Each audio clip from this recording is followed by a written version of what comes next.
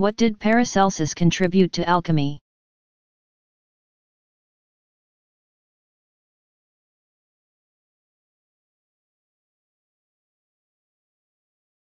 Paracelsus, 1493 to 1541, shared the Neoplatonic beliefs of most alchemists: decay is the beginning of all birth. Prime matter separates out of ultimate immaterial matter, and human creativity repeats this process. Time is a cycle composed of force and growing, and above and below, or heaven and earth, are the same in form. However, Paracelsus replaced the planetary theory of humors with a chemical one. Salt, sweet, bitter, sour, and the fifth element or quintessence, life. His term ens natural referred to the balance of the chemical humors. And ens spiritual was the balance of the mind. Unlike many of his colleagues, Paracelsus did not think that insanity was caused by demons or that nightmares represented sexual intercourse with succubi. He taught that the mind can create diseases in itself. The body, or in the minds or bodies of others via hypnosis, magic, or ill will. He thought that most diseases are curable evils, but that no doctor can correct ens dei, or the will of God. Paracelsus was accused of heresy for his Neoplatonic notion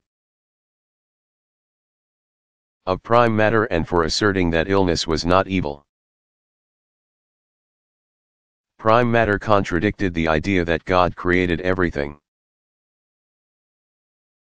Also, saying that illness was not evil left no room for the devil.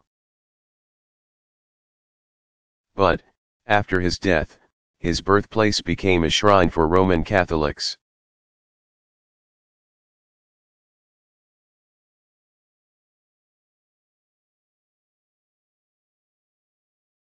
What did Paracelsus contribute to alchemy?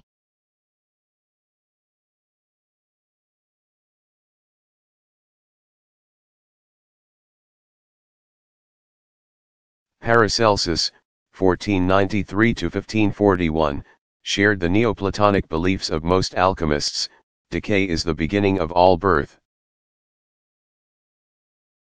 Prime matter separates out of ultimate immaterial matter, and human creativity repeats this process. Time is a cycle composed of force and growing, and above and below, or heaven and earth, are the same in form. However, Paracelsus replaced the planetary theory of humors with a chemical one. Salt, sweet, bitter, sour, and the fifth element or quintessence, life. His term ens natural referred to the balance of the chemical humors. And ens spiritual was the balance of the mind. Unlike many of his colleagues, Paracelsus did not think that insanity was caused by demons or that nightmares represented sexual intercourse with succubi. He taught that the mind can create diseases in itself. The body, or in the minds or bodies of others via hypnosis, magic, or ill will. He thought that most diseases are curable evils, but that no doctor can correct ens dei, or the will of God. Paracelsus was accused of heresy for his Neoplatonic notion of prime matter and for asserting that illness was not evil. Prime matter contradicted the idea that God created everything. Also, saying that illness was not evil left no room for the devil. But, after his death, his birthplace became a shrine for Roman Catholics.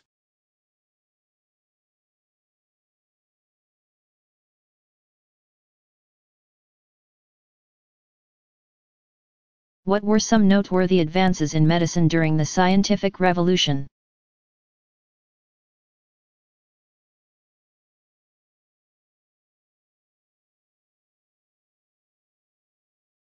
During the scientific revolution, William Harvey, 1579 to 1657, correctly described and demonstrated the closed circulatory system of blood. Robert Burton, 1577 to 1640, described, and lived out, the nature of psychological depression.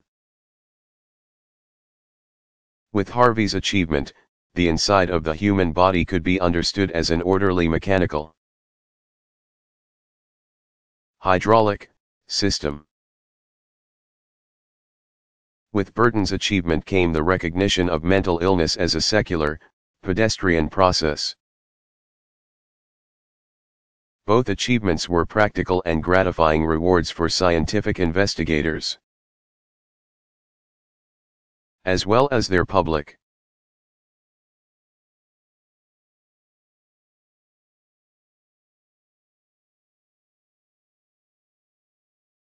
What were some noteworthy advances in medicine during the scientific revolution?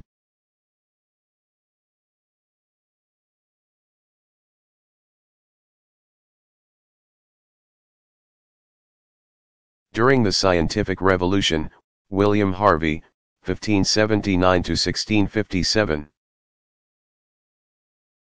correctly described and demonstrated the closed circulatory system of blood. Robert Burton, 1577 to 1640, described, and lived out, the nature of psychological depression.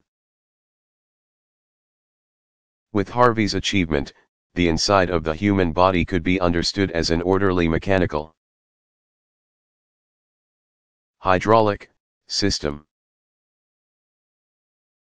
With Burton's achievement came the recognition of mental illness as a secular, pedestrian process. Both achievements were practical and gratifying rewards for scientific investigators, as well as their public.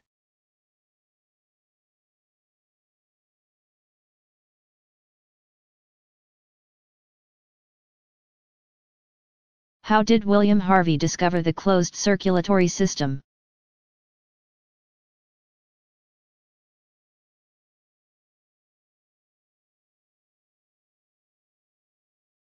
William Harvey, c.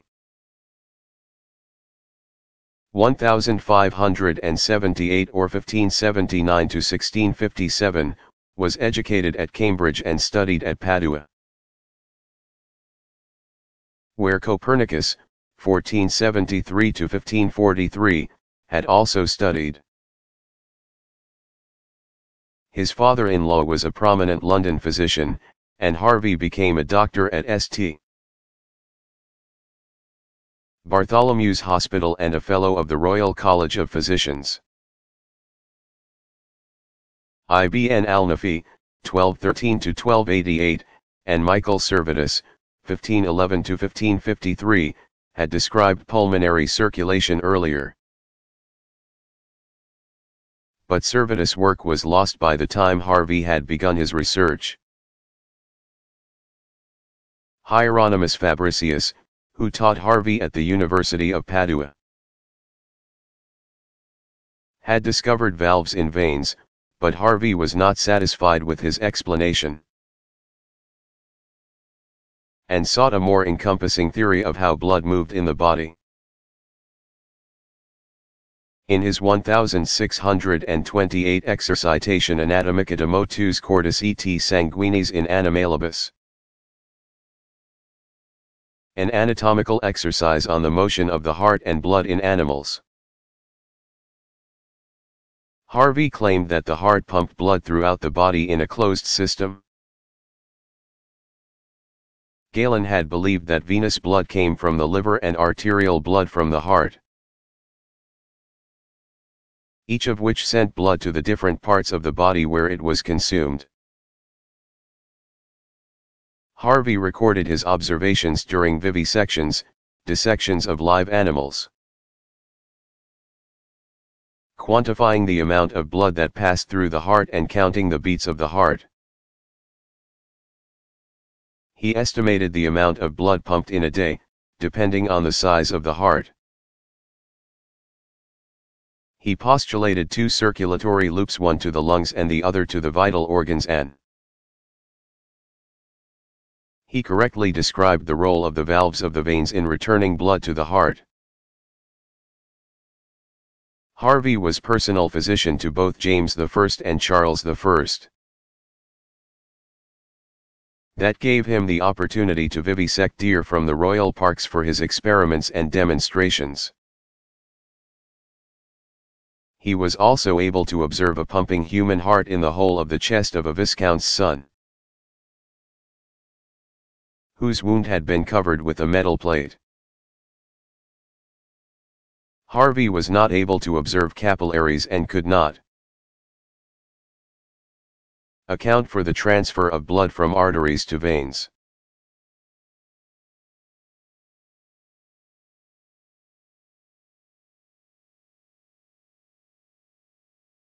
How did William Harvey discover the closed circulatory system?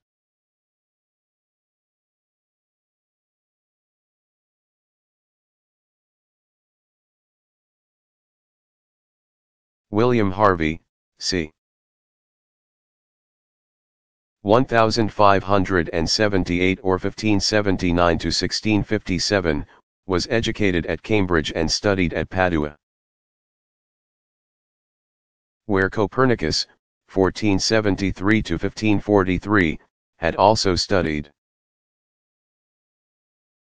His father-in-law was a prominent London physician, and Harvey became a doctor at St. Bartholomew's Hospital and a Fellow of the Royal College of Physicians. Ibn al-Nafi, 1213 to 1288, and Michael Servetus, 1511 to 1553, had described pulmonary circulation earlier. But Servetus' work was lost by the time Harvey had begun his research. Hieronymus Fabricius, who taught Harvey at the University of Padua, had discovered valves in veins, but Harvey was not satisfied with his explanation, and sought a more encompassing theory of how blood moved in the body. In his 1628 Exercitation Anatomica de motus cordis et sanguinis in animalibus, an anatomical exercise on the motion of the heart and blood in animals, Harvey claimed that the heart pumped blood throughout the body in a closed system. Galen had believed that venous blood came from the liver and arterial blood from the heart, each of which sent blood to the different parts of the body where it was consumed. Harvey recorded his observations during vivisections, dissections of live animals, quantifying the amount of blood that passed through the heart and counting the beats of the heart.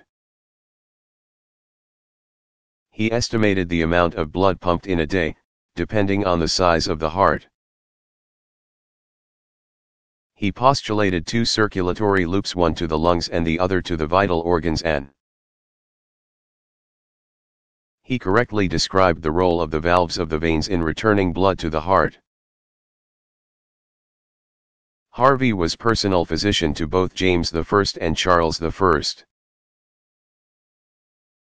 That gave him the opportunity to vivisect deer from the royal parks for his experiments and demonstrations.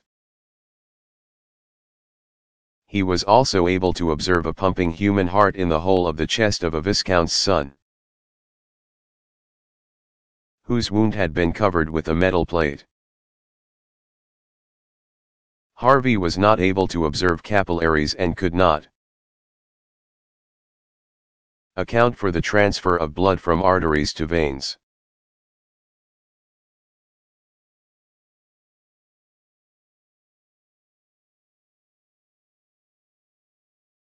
How did Montaigne convey his ideas?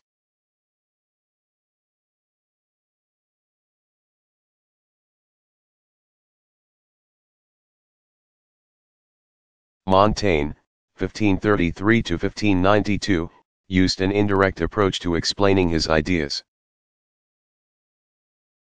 which was not surprising for someone as intellectually sophisticated about literature, philosophy, and history as he was. Montaigne translated Natural Theology, or, the Book of Creatures,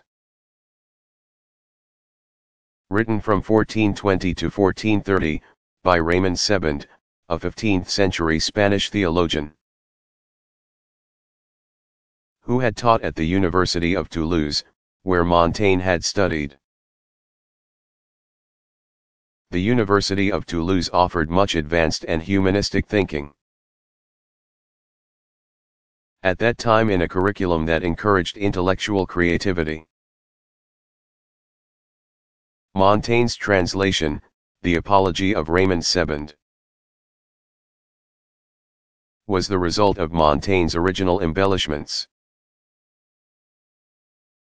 His primary thesis was that sensory and intellectual knowledge are uncertain. His conclusion was that judgment should therefore be suspended concerning matters that go beyond experience. Along the way to that conclusion, Montaigne discussed many conflicts of opinion that were relevant to disputes current in his day.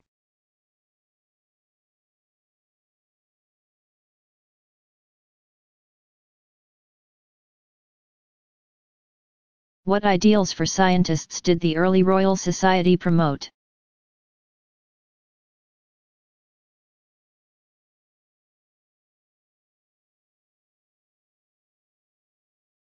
After a rejection of Aristotelian ideals of certainty in scientific knowledge,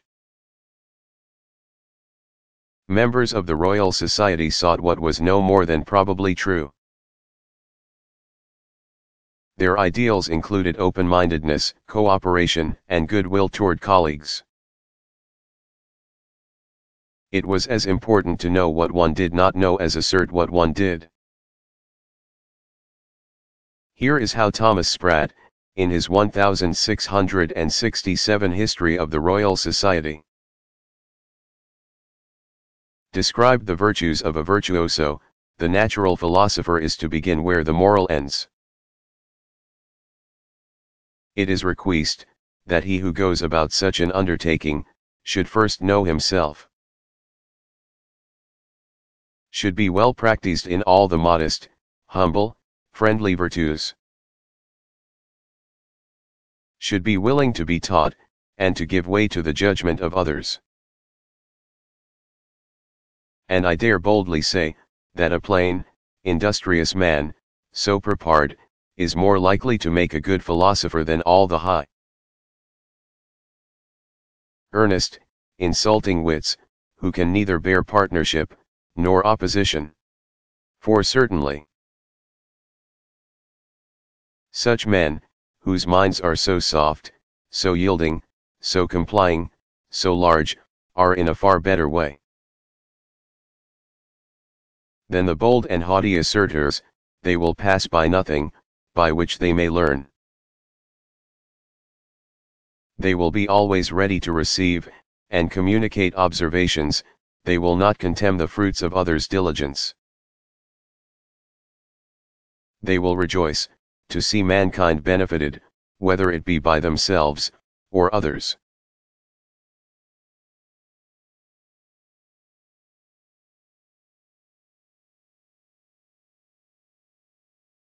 What was Francis Bacon's New Atlantis about?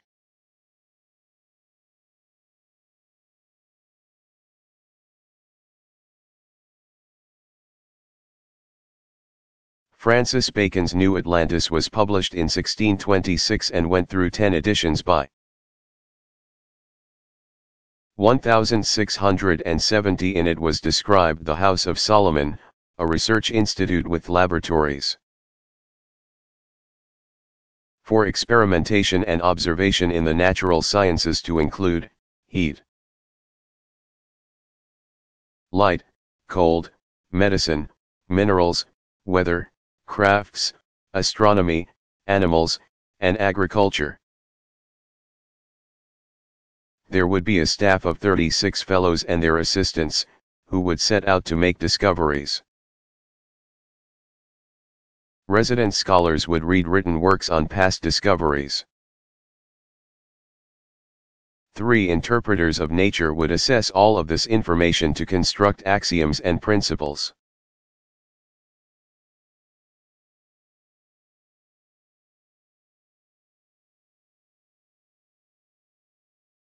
What was alchemy?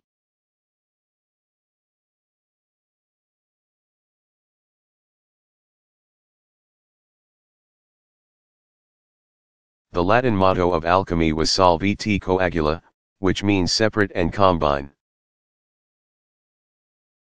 Alchemy was practiced throughout the Christian, Islamic, and Jewish world until the 19th century and beyond.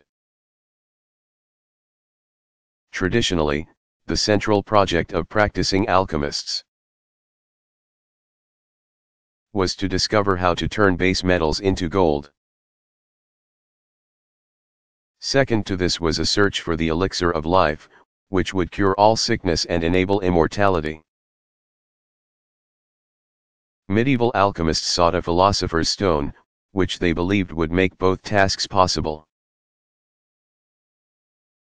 And they also worked on formulas for a universal solvent or aquavitae. One form of aquavitae has endured as a concentrated ethanol liquid, ethyl alcohol.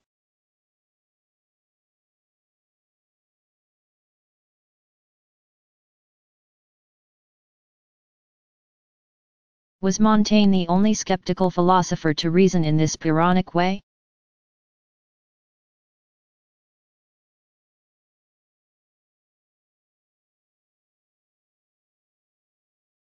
No.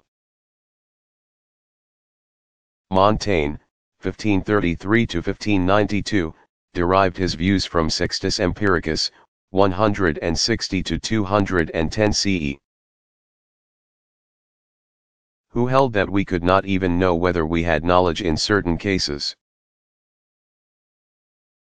By 1590, Sextus Empiricus, 150–210, Hypotheses had been published in Latin, Greek, and English. Pyrrhonic skepticism died out by the 3rd century CE. Desiderius Erasmus, 1466–1536, was a closer predecessor to Montaigne, who defended Catholicism based on faith in the Libro Arbitro. 1524, on the grounds that theological controversies were inconclusive. Martin Luther, 1483–1546, responded to Erasmus with a dogmatic claim about his subjective certainty about God, based on his own conscience, as well as Scripture.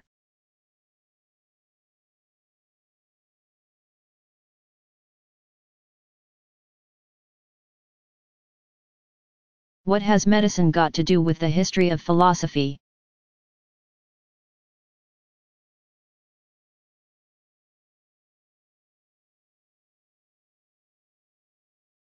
The theory and practice of medicine is not usually associated with philosophers or the history of philosophy, except for recognition of the ethical aspects of many medical decisions, for example, abortion, end-of-life issues, and cost of care. Medical doctors do not seek out philosophical opinions, and philosophers do not view medicine as part of their normal range of subjects. Nevertheless, until at least the 18th century, medical ideas and practices concerning the human body were closely connected to philosophy in several ways. Since ancient times, beginning with both Plato and Aristotle, philosophers used the kind of knowledge necessary for the practice of medicine as an important example of the nature of practical knowledge, in general. For instance, doctors may agree on the cause and symptoms of a disease. But deciding that a certain patient has the disease and what the appropriate course of treatment for that person should be requires making judgments that go beyond the evidence. Such judgments depend heavily on what was done in similar cases in past experience. And that says something important about the nature of practical knowledge. Aristotle said that because of the importance of the role of experience in medicine, which was not an exact science, it would be wiser to choose an older than a younger doctor. In Aristotle's time there was awareness that medicine had been part of philosophy during the pre-Socratic period. Beginning in the medieval period, especially in Islamic culture, many philosophers had practical training as physicians and were employed as doctors to their patrons. That practice was also common through the Renaissance and early modern period in Europe. Another link between medicine and philosophy is that, as educated thinkers, philosophers have always had ideas about the human body and its functions, which in their scientific aspects have come from the medical views of their times. Philosophers have also maintained an interest in human emotions and thought processes, based on theories developed by psychologists and their predecessors before the science of psychology existed.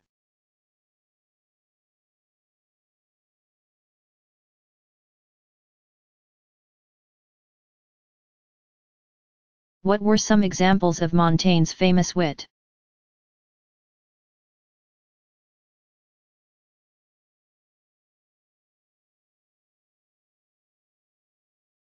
Montaigne had sayings from Sextus Empiricus, 160 to 210 c.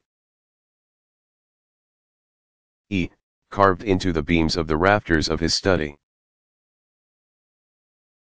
His favorite, which became his own motto and the motto of the essays, was Que sais je, or what do I know? The following aphorisms are excerpts from his essays. Wise men have more to learn of fools than fools of wise men. From the same sheet of paper on which a judge writes his sentence against an adulterer, he tears off a piece to scribble a love note to his colleague's wife. Don't discuss yourself, for you are bound to lose, if you belittle yourself. You are believed, and if you praise yourself, you are disbelieved. Even on the most exalted throne in the world we are only sitting on our own ass. Fashion is the science of appearances, and it inspires one with the desire to seem rather than to be. He who is not strong in memory should not meddle with lying. I will fight the right side to the fire, but excluding the fire if I can. There are some defeats more triumphant than victories. Age prints more wrinkles in the mind than it does in the face, and souls are never, or very rarely seen, that in growing old do not smell sour and musty. Books are a languid pleasure. Even in the midst of compassion we feel within I know not what tart sweet titillation of malicious pleasure in seeing others suffer. Children have the same feeling. Few men are admired by their servants. The greatest thing in the world is to know how to belong to oneself.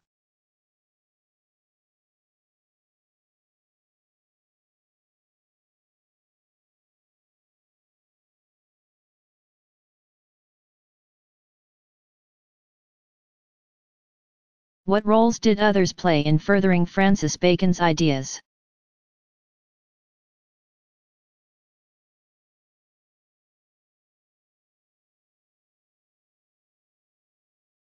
Samuel Hartlib, c. 1600 to 1662, a wealthy merchant with an interest in science, wrote description of the famous kingdom of Macaria. About a center of practical learning, inspired by Bacon's New Atlantis. Hartlib's friend, William Petty, 1623 to 1687, the founder of modern economics, envisioned a center for teaching practical trades, which he first proposed to Robert Boyle, 1627 to 1691.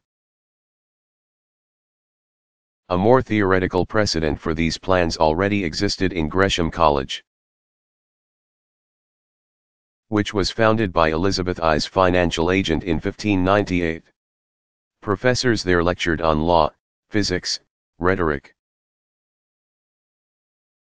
divinity, music, geometry, and astronomy to scholars, nobles, and business and professional men.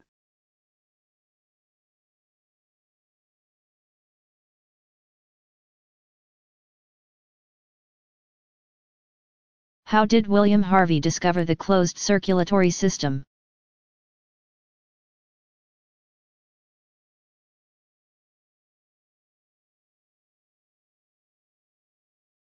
William Harvey, c. 1578 or 1579 to 1657, was educated at Cambridge and studied at Padua, where Copernicus, 1473 to 1543, had also studied. His father-in-law was a prominent London physician, and Harvey became a doctor at St. Bartholomew's Hospital and a Fellow of the Royal College of Physicians.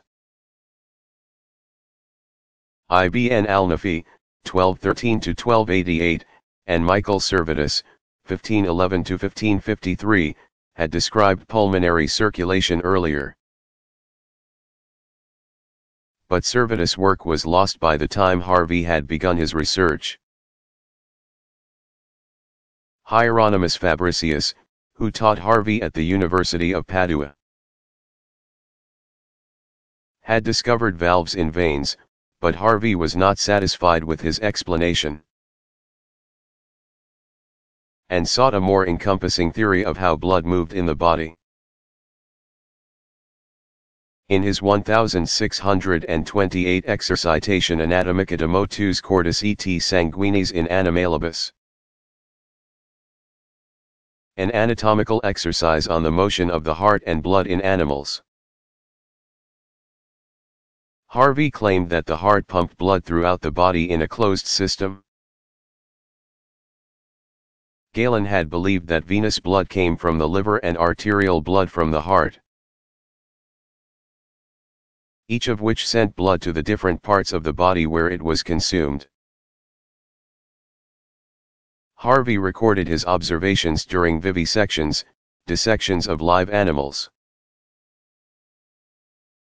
quantifying the amount of blood that passed through the heart and counting the beats of the heart. He estimated the amount of blood pumped in a day, depending on the size of the heart. He postulated two circulatory loops, one to the lungs and the other to the vital organs, and he correctly described the role of the valves of the veins in returning blood to the heart. Harvey was personal physician to both James I and Charles I. That gave him the opportunity to vivisect deer from the royal parks for his experiments and demonstrations. He was also able to observe a pumping human heart in the hole of the chest of a viscount's son, whose wound had been covered with a metal plate. Harvey was not able to observe capillaries and could not account for the transfer of blood from arteries to veins.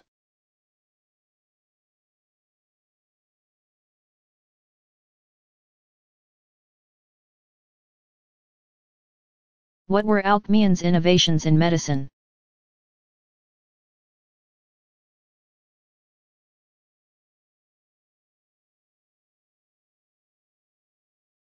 Alcmaeon, c.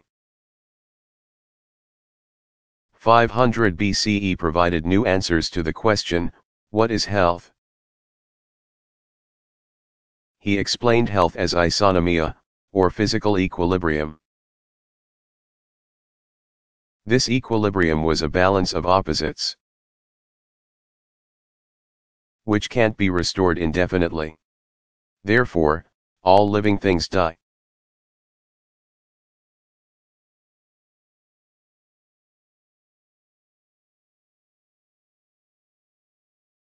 What were the new logic and four types of idols made famous by Francis Bacon's Novum Organum?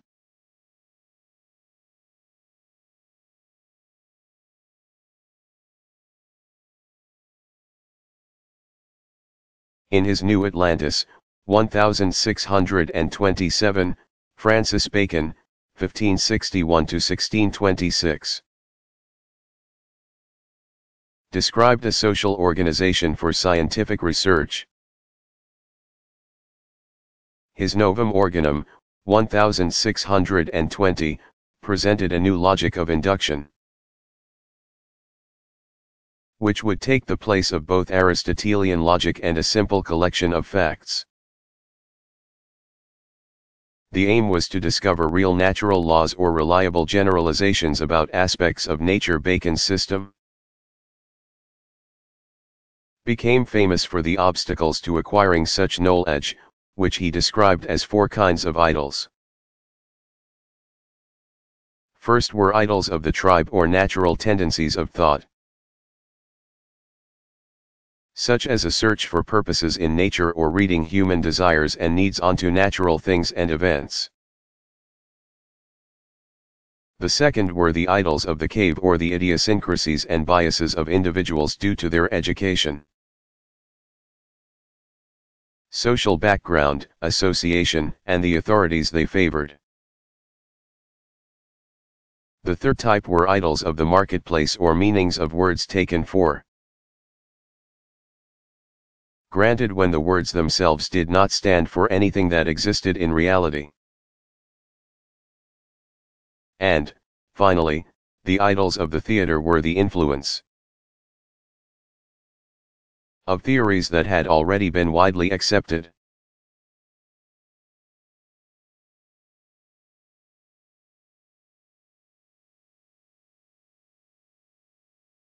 What is the problem of the criterion as put forth by Montaigne?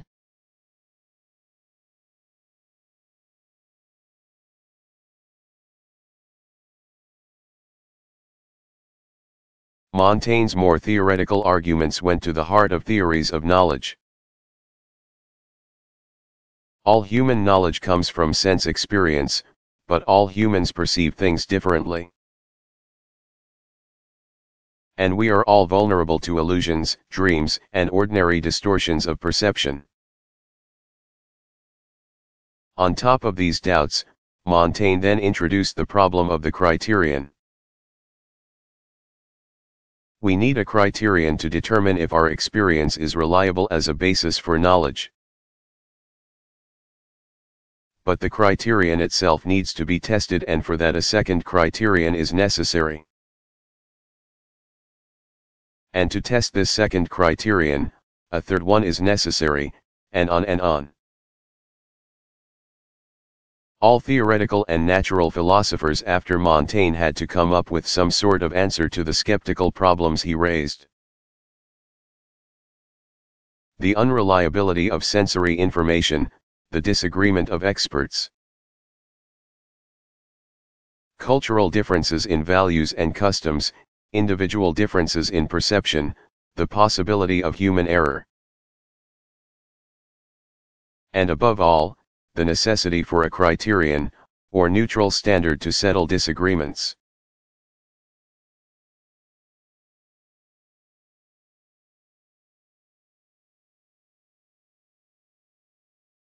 Was Newton an eccentric personality?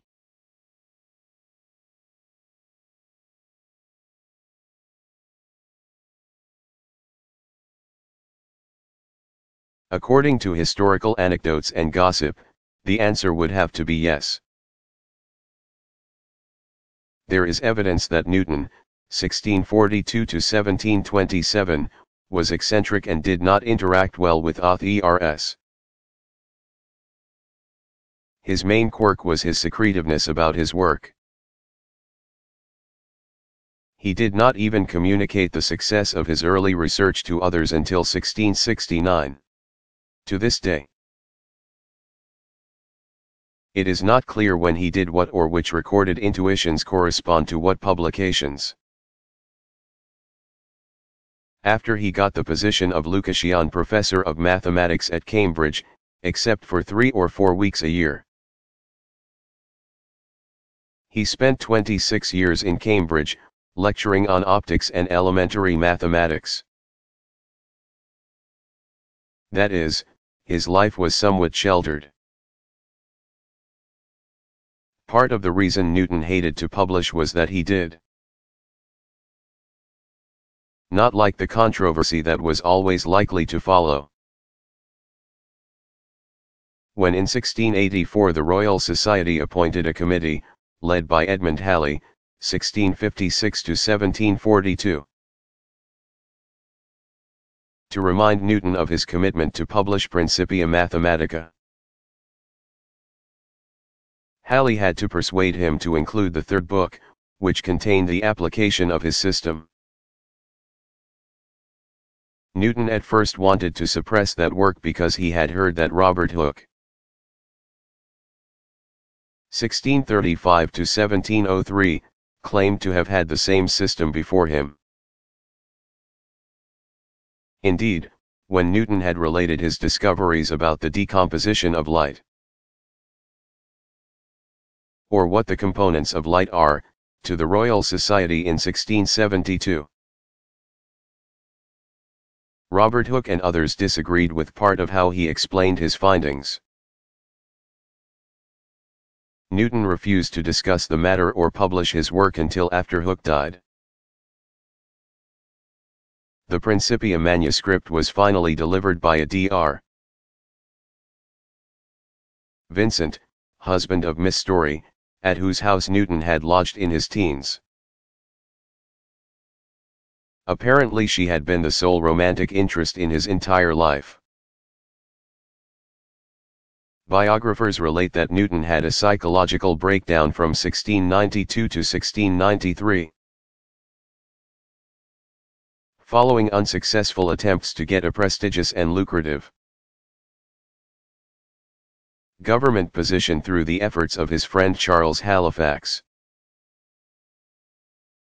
Newton wrote to Samuel Pepys, 1633 to 1703, that he was extremely troubled at the embroilment he was in and that he would have to withdraw from Pepys and his other friends. He then wrote to John Locke, 1632 to 1704,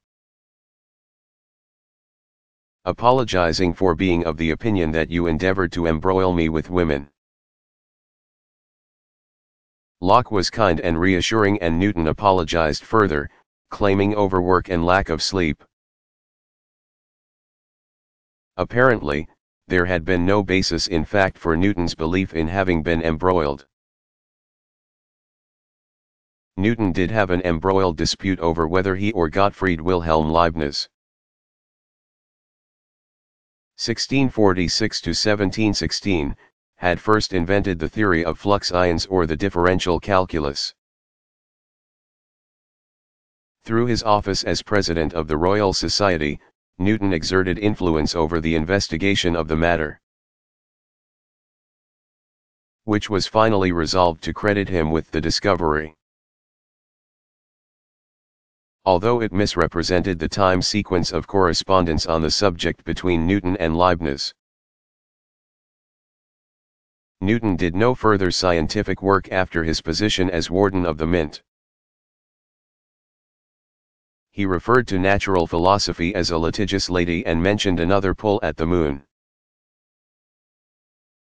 He was apparently preoccupied with occult readings of biblical prophecy and alchemical theories. although the nature of these endeavors is still unclear because he often wrote in code. Some contemporary scholars now think that these occult studies were Newton's main interest and that the greatness of his scientific achievements was largely the result of hype, after the fact. Newton's reluctance to publish or even continue his studies after he became warden of the mint might be less a matter of psychological instability than is often assumed.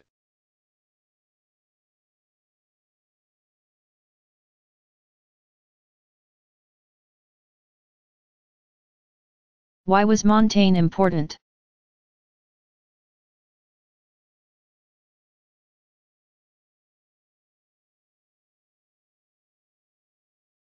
Michel Yquem de Montaigne, 1533–1592, the essayist who became mayor of his hometown of Bordeaux,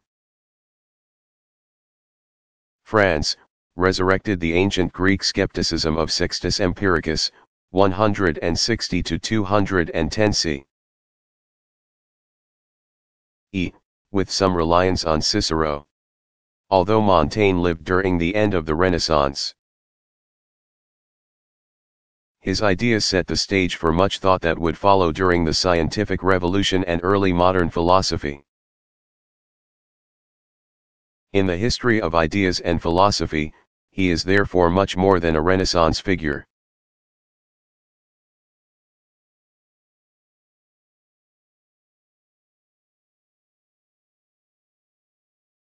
What was the Invisible College?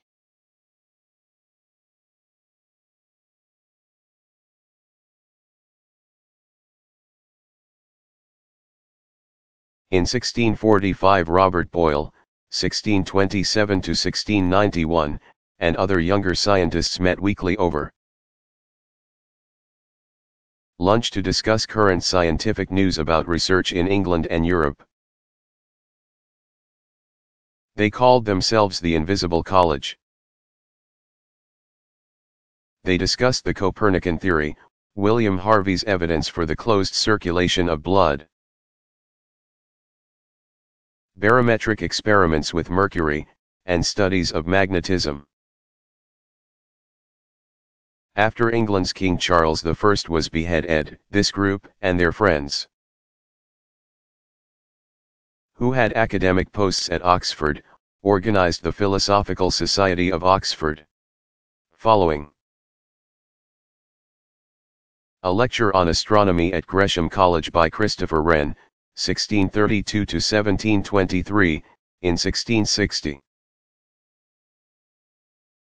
Plans were made to found a college for providing physio-mathematical learning. Charles II approved their plans within a week. There were 115 original members. 1/3 were scientists, and the first president was Lord Brunecker, the leading mathematician of the day. This was the Royal Society of London for the Improvement of Natural Knowledge. It was presented with a silver mace by King Charles II at its inaugural meeting on July 15, 1662. It exists to this day as an independent academy for scientific knowledge in the United Kingdom.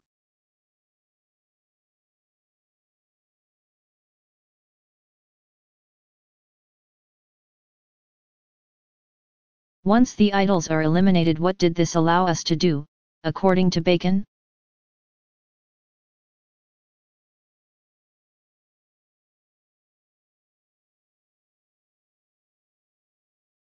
Once the mind was cleared of its idols, it would be able to discover causes through experimentation. Francis Bacon, 1561–1626, thought that all of nature was made up of bodies or material objects that acted according to fixed laws. These laws were the forms of material objects. In seeking causes, first we must look for those things from which certain other things always follow. For example, heat is followed by a motion of particles. Next, we look for the cases where the effects do not happen when the cause is absent. No heat, no movement of particles. When what we are studying occurs to a greater or lesser degree, we must be able to account for the variation. Whenever possible, we should invent instruments to measure what we are investigating. In this case, thermometers and barometers.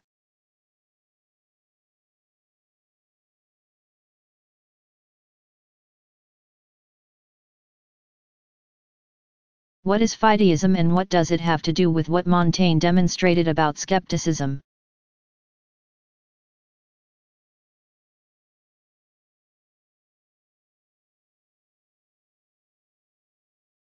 Montaigne, 1533 to 1592, demonstrated how skepticism could be a double-edged sword. It could be used to reject irrational claims, and it could be used to attack the certainty of any body of knowledge, including scientific knowledge based on the senses and the conclusions of logical reasoning. This made skepticism extremely useful for Catholic theologians attacking the claims of Protestants, and vice versa. Today, we think of skeptics as those who require careful scientific evidence for claims and judgments. Usually a skeptic is someone who will not take anything on faith.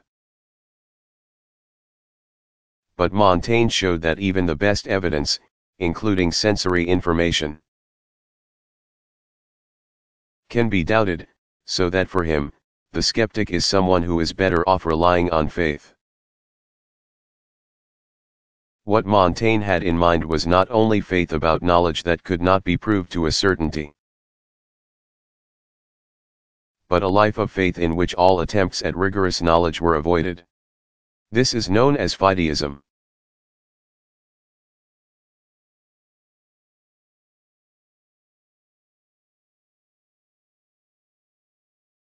What was Bacon's influence?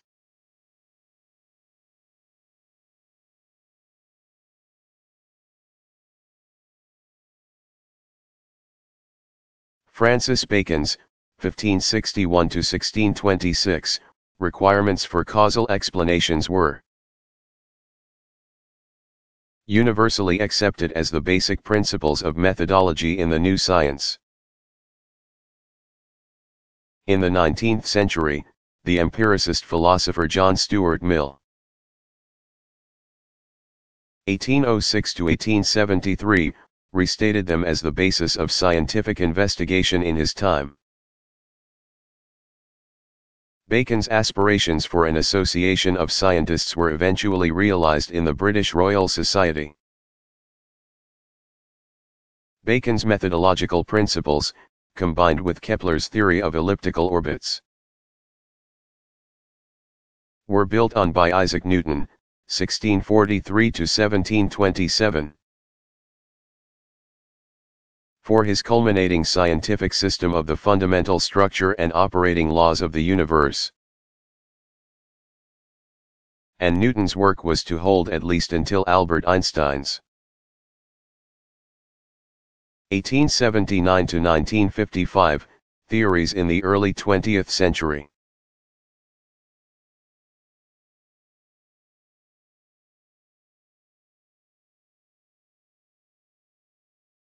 How did medicine progress after Hippocrates?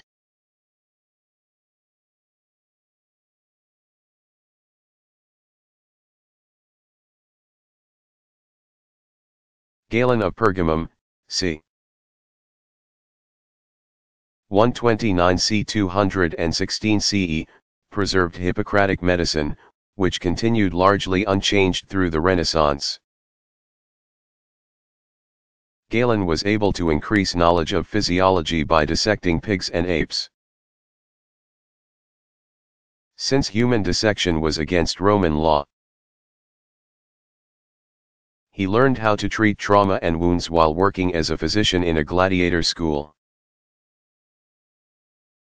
Galen performed many operations, including brain and eye surgery. The removal of cataracts, which were not attempted again for almost 2,000 years. He eventually became a physician to Marcus Aurelius, 121 to 180 CE. In the 9th century,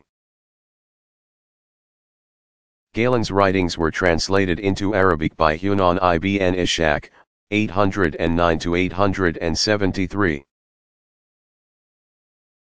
However, the Arabs rarely practiced surgery, and among Christians, the knowledge and practice of surgery had already been abolished. Galen remains so highly regarded that when dissections during the Renaissance appeared to contradict his descriptions, they were considered anomalous. His prescription of bloodletting for almost every illness was followed as late as the 19th century.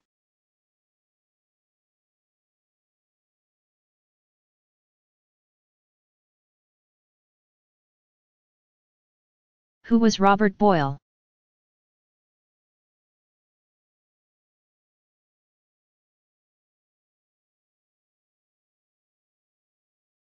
Robert Boyle, 1627 to 1691, was the 14th child of the first Earl of Cork.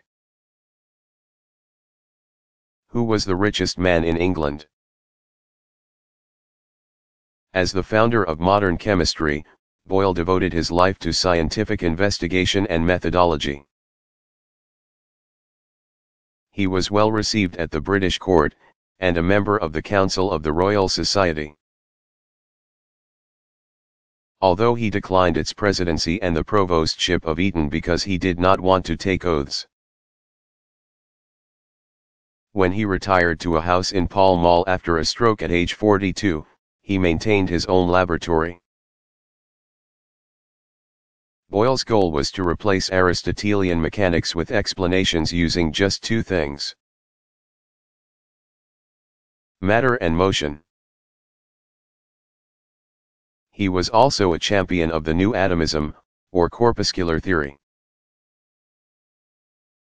Boyle's most famous works were New Experiments, physico-mechanical touching the spring of the air and its effects, The Skeptical Chemist, and The Experimental History of Colors. He also wrote a religious novel, Seraphic Love.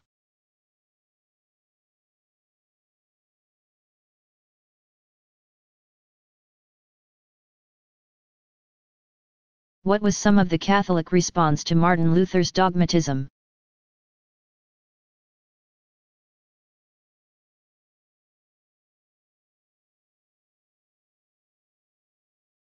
The Catholic response was to question whether Luther really had any knowledge at all and to emphasize the importance of Christian faith.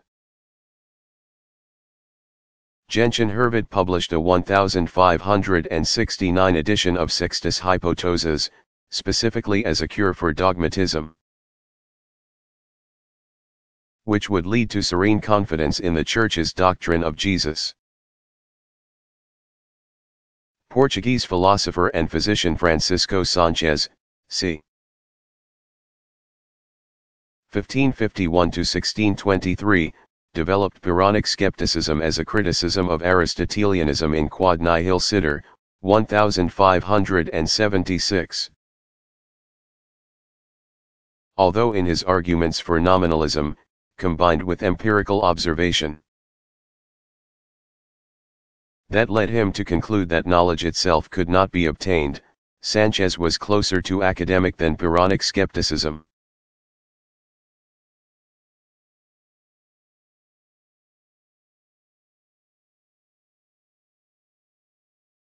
Who were the natural philosophers?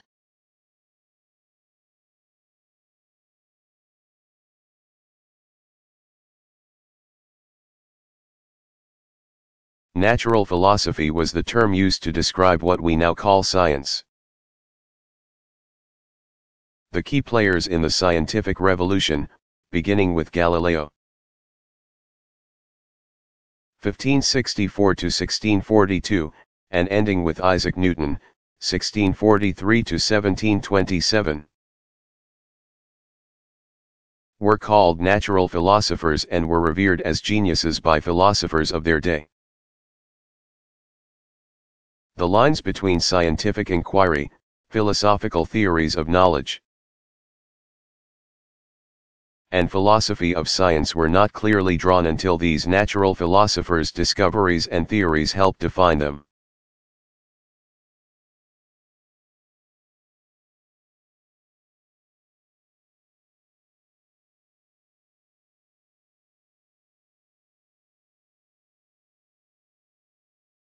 What were some noteworthy advances in medicine during the scientific revolution?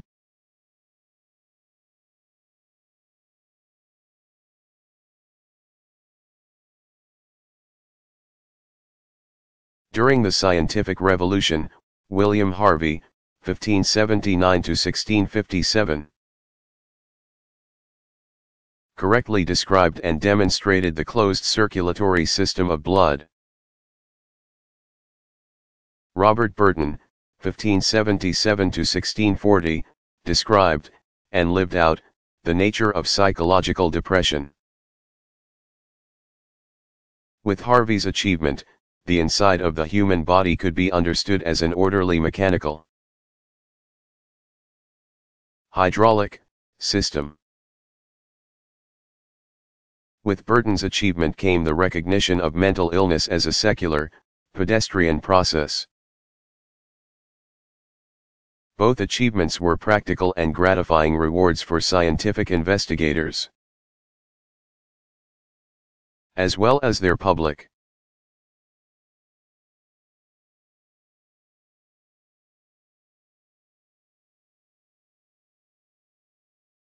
What are some other notable works by Montaigne?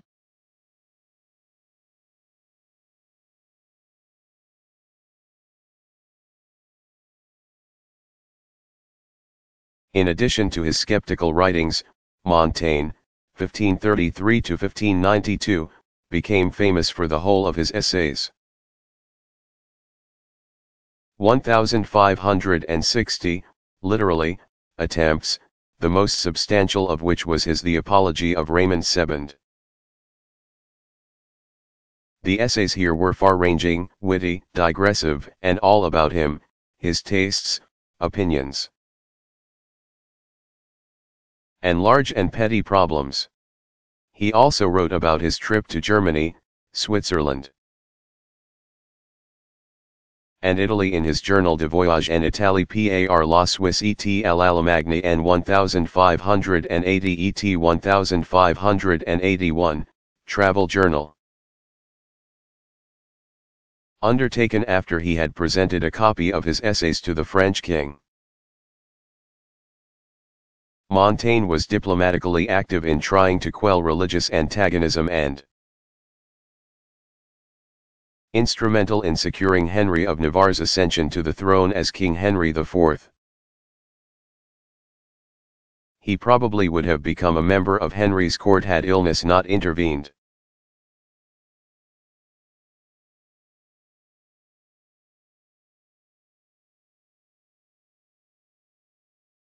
What were Hippocrates' accomplishments and influence?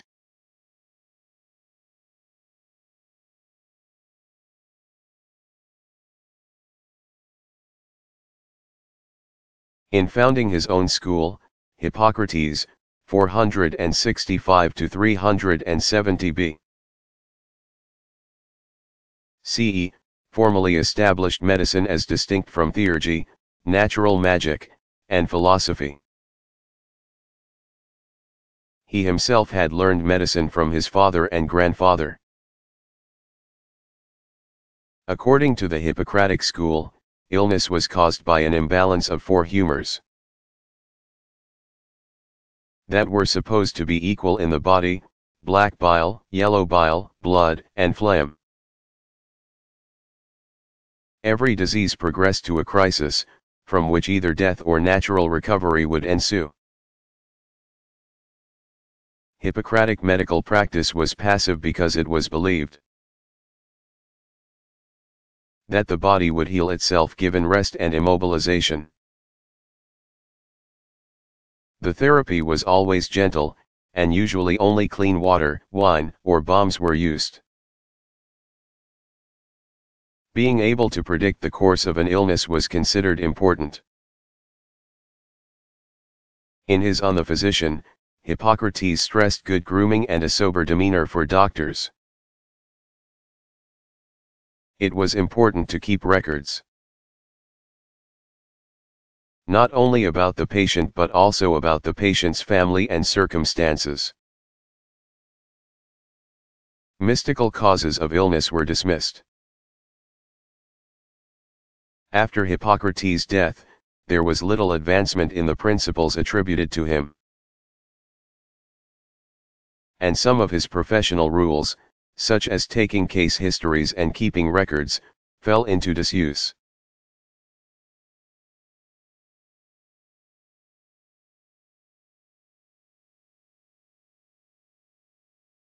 What is Kepler famous for?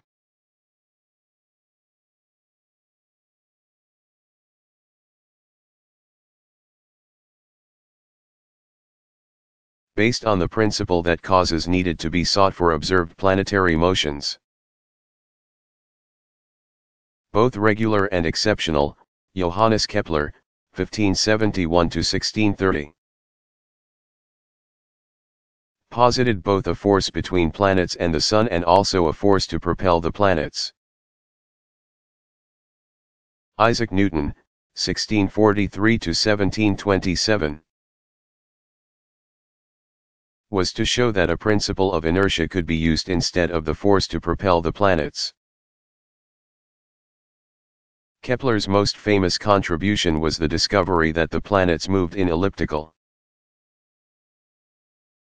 rather than circular orbits.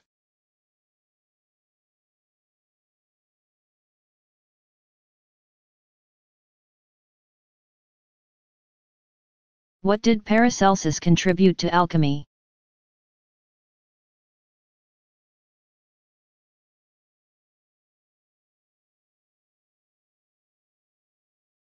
Paracelsus, 1493–1541, shared the Neoplatonic beliefs of most alchemists: decay is the beginning of all birth. Prime matter separates out of ultimate immaterial matter and human creativity repeats this process. Time is a cycle composed of force and growing, and above and below, or heaven and earth, are the same in form. However, Paracelsus replaced the planetary theory of humors with a chemical one. Salt, sweet, bitter, sour, and the fifth element or quintessence life. His term ens natural referred to the balance of the chemical humors. And ens spiritual was the balance of the mind. Unlike many of his colleagues, Paracelsus did not think that insanity was caused by demons or that nightmares represented sexual intercourse with succubi. He taught that the mind can create diseases in itself. The body, or in the minds or bodies of others via hypnosis, magic, or ill will. He thought that most diseases are curable evils but that no doctor can correct ens dei, or the will of God. Paracelsus was accused of heresy for his Neoplatonic notion of prime matter and for asserting that illness was not evil. Prime matter contradicted the idea that God created everything. Also, saying that illness was not evil left no room for the devil. But, after his death, his birthplace became a shrine for Roman Catholics.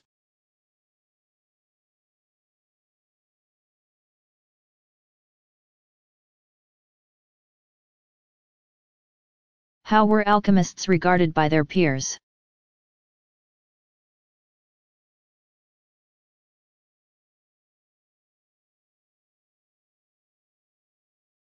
Alchemists were regarded with suspicion by traditional thinkers and theologians.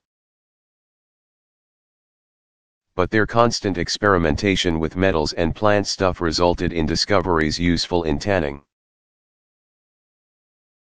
dyeing, metallurgy, and other so-called Baconian sciences.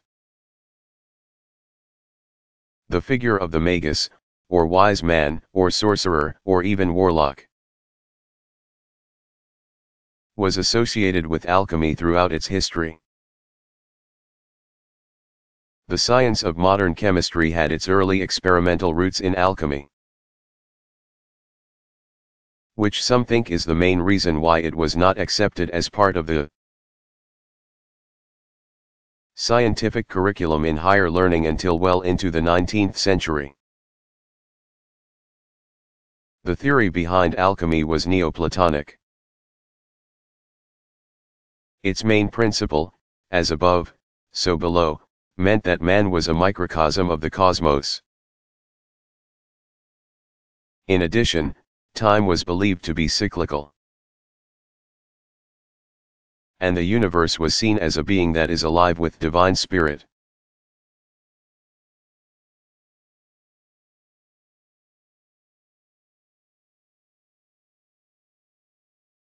Was Bacon's life as direct and clear as his ideas?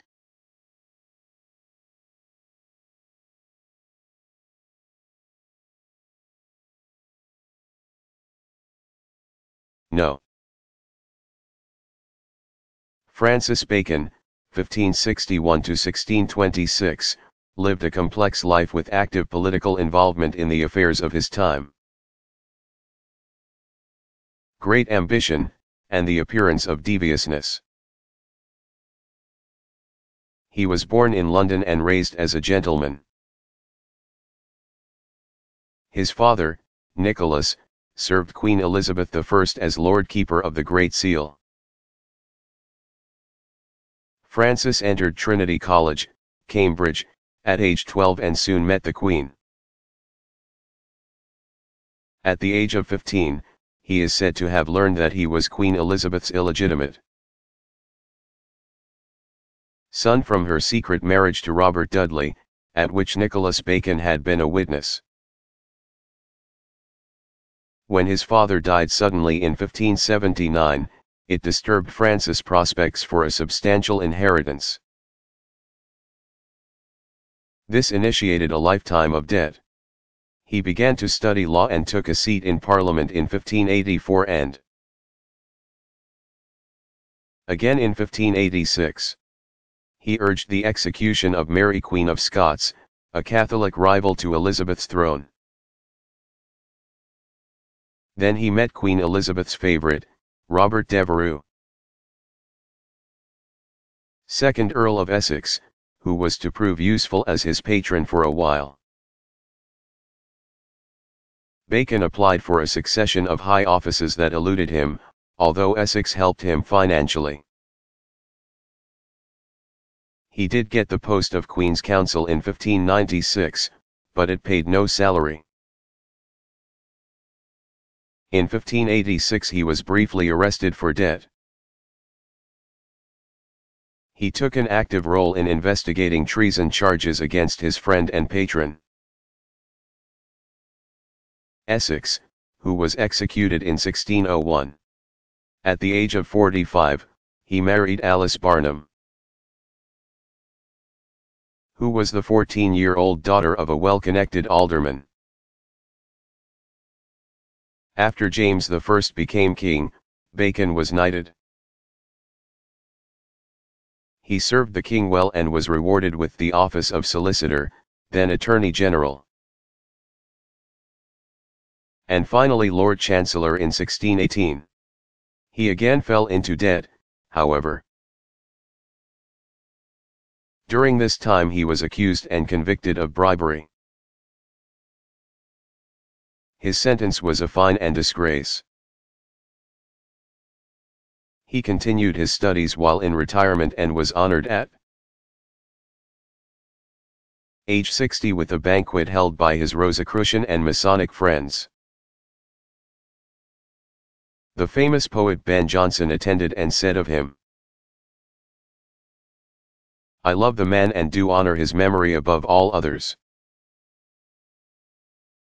In 1626 Bacon was in London, travelling through the snow with the king's physician. When he got the idea of using snow to preserve meat, they immediately bought a fowl, had it killed, and Bacon stuffed it with snow. He came down with pneumonia and ate the bird, hoping to regain his strength from it, but died nonetheless.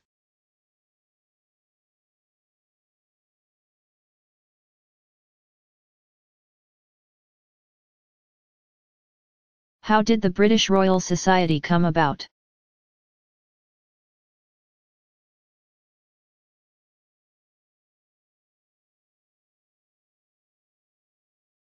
The British Royal Society grew out of the Invisible College. And the Invisible College was inspired by Francis Bacon's New Atlantis.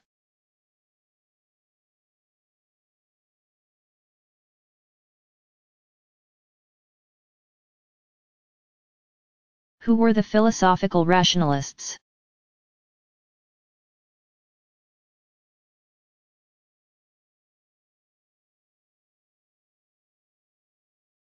The philosophical rationalists believed that there was a priori knowledge about the world, or general truths about the world known by the mind, without experience. This was in contrast to the empiricist insistence that all of our knowledge about the world was based on experience, sensory information in particular.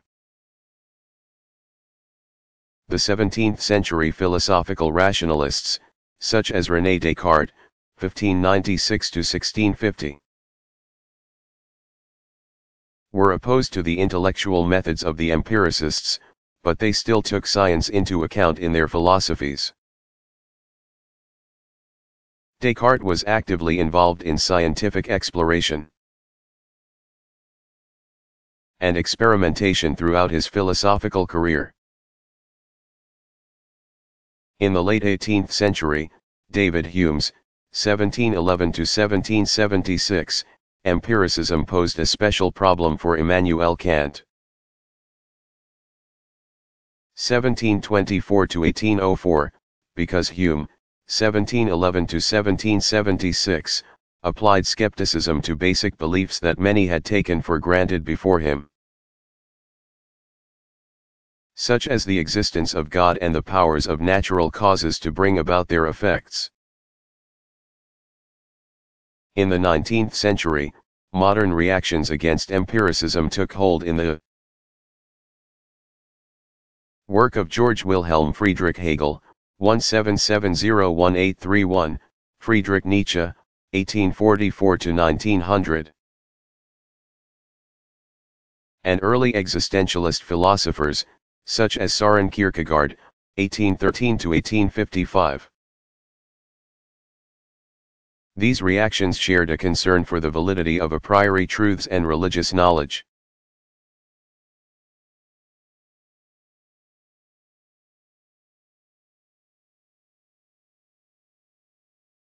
When discussing religious belief, which did Montaigne consider to be more important, reason or faith?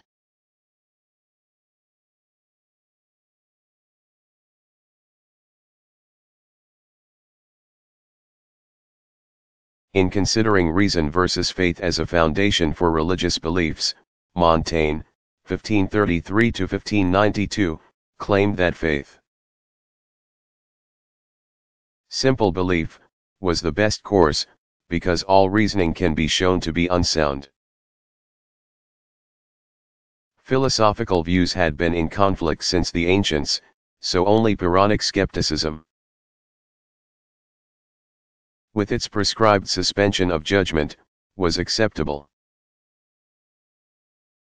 There was no certainty even in the knowledge of the new sciences.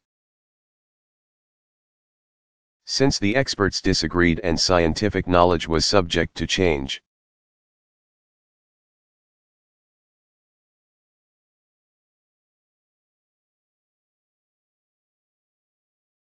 When did medicine become separate from philosophy?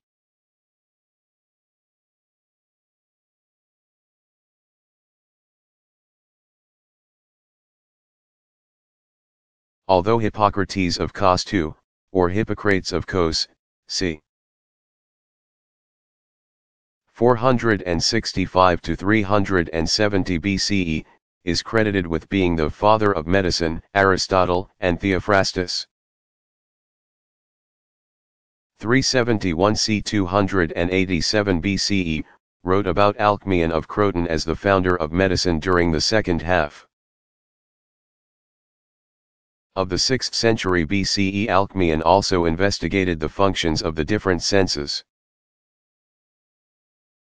Because the process of understanding was similar to the rotations of the stars,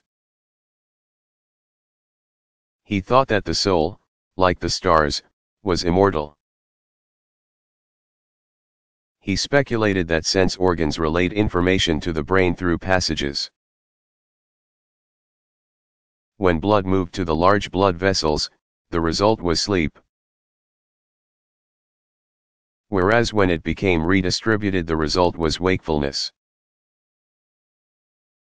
The specific nature of Alcmaeon's ideas, and his introduction to medicine of principles unique to that subject,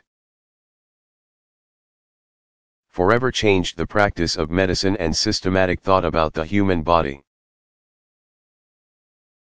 As Alcmaeon's successor, Hippocrates, 465 to 370 BCE, was able to build on his thought and establish medicine as a science in its own right.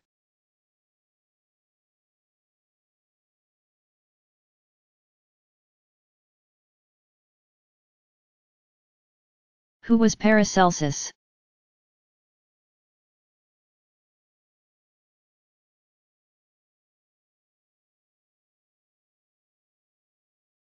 Paracelsus was the pseudonym of Philippus or Aulus Theophrastus Bombast, a.k.a. Bombastus, von Hohenheim, 1493 to 1541. His father was a medical doctor in Switzerland. Paracelsus traveled continuously after age 15 and studied medicine in Germany and Austria. He then traveled in Europe, combining surgery with his medical practice. Surgery was then considered a craft lower in status than medicine. So this was a significant risk for any physician.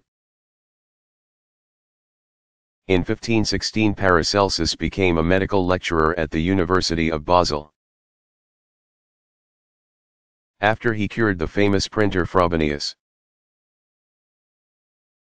His teachings against Avicenna, 980-1037, and Galen, c. 129 c. 216 CE, were controversial. And he was forced to resume his life of travel in 1528. Paracelsus introduced several lasting medical innovations: chemical urinalysis, a biochemical theory of digestion; wound antisepsis, the use of laudanum for pain, and the use of mercury for syphilis. His books were mainly about human nature and the place of man in the cosmos.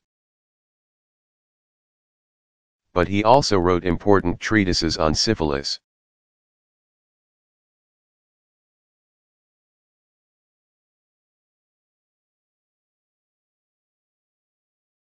What was dogmatism?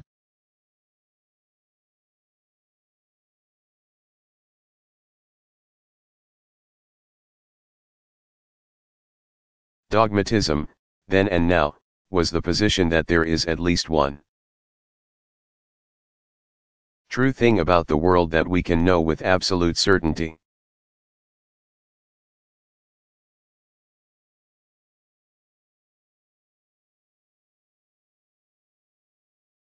What did Francis Bacon contribute to the scientific revolution?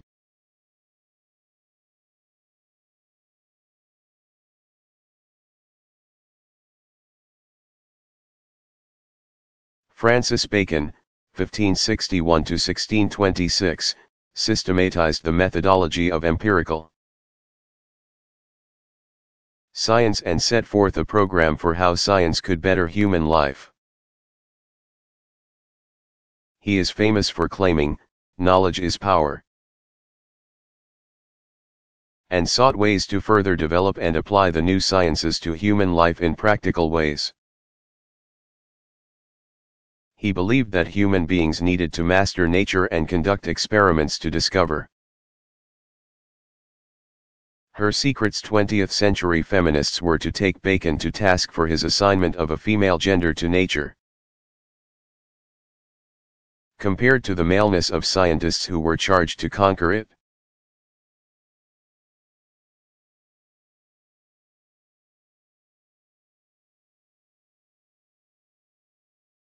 What was the reaction to Burton's The Anatomy of Melancholy?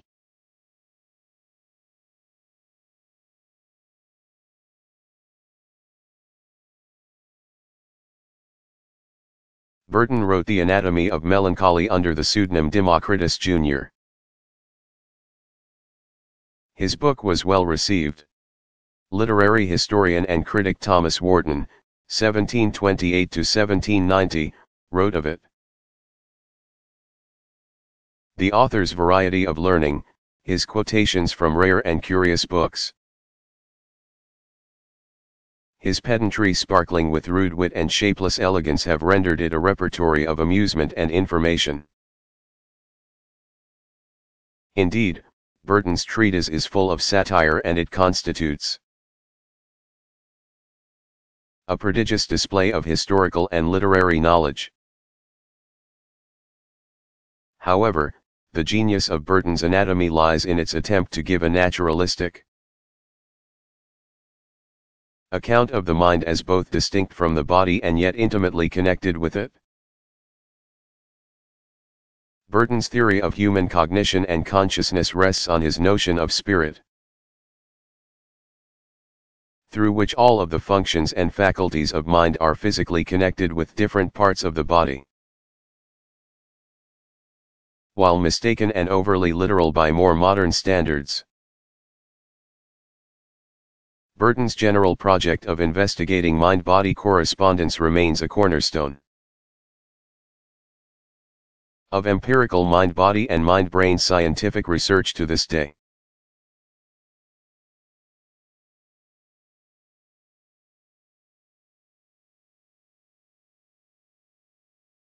What was the reaction to Burton's The Anatomy of Melancholy?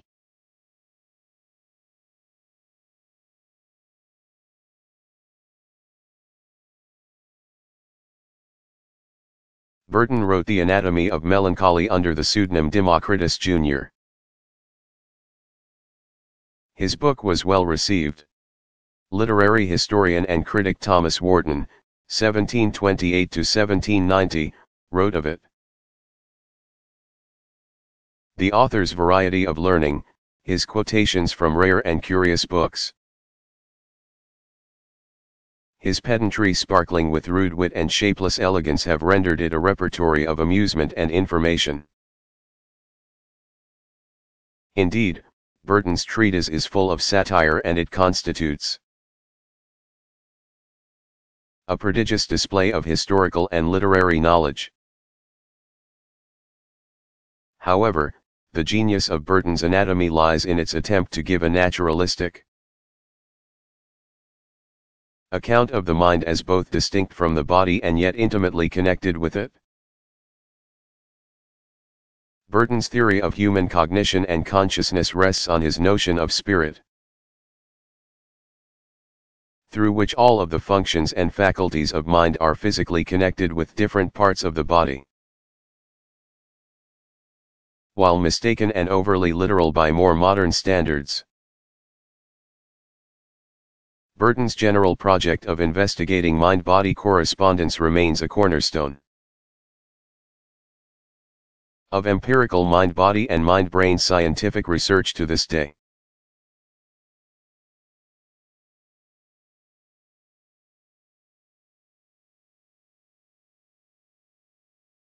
How did Robert Burton apply scientific methods to his own mind?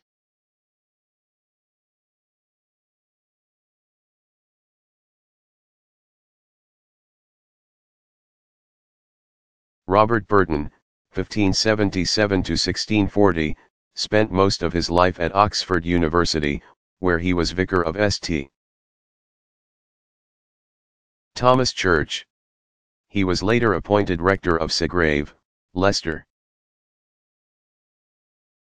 He was a mathematician with interests in astrology and was known to be companionable and cheerful.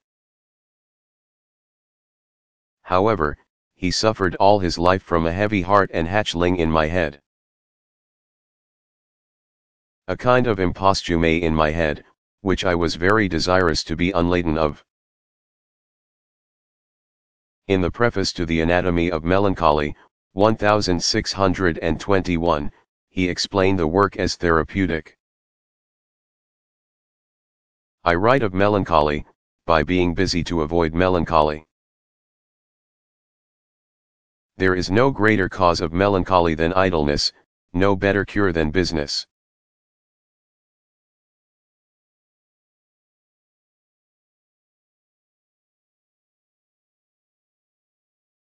How did Robert Burton apply scientific methods to his own mind?